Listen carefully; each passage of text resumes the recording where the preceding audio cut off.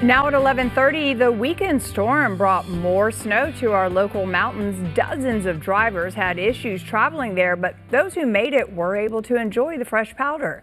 At least 2 feet fell in Big Bear, while Crestline received 8 inches and Wrightwood reported another foot of snow. That's where KTLA 5's Jennifer McGraw is live now with the very latest. Jennifer. Glenn and Lou, today is the perfect day to actually come to the snow because the roads are clear, the air is crisp, and you definitely don't want to be driving in treacherous conditions. But at Mountain High, they got a ton of snow, so a lot of snow goers are going to be heading our way.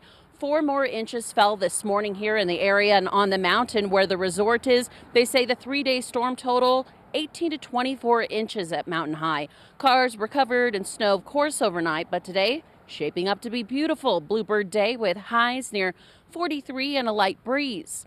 In San Bernardino County over the weekend, heavy snow fell Saturday morning, about 6 inches by 6 a.m. with another foot by the end of Sunday.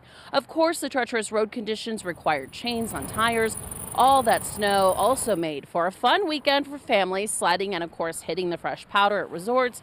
Certainly a good year for snow goers. We caught up with a local board shop here at Mountain High and the ski shop, McGraw Rentals, that is, and they say the more snow means more business, so it's a welcoming sight. Oh, since the snow came in, pretty busy, honestly. We got around like 2-3 feet at Mountain High, so that did really good business for us, yeah.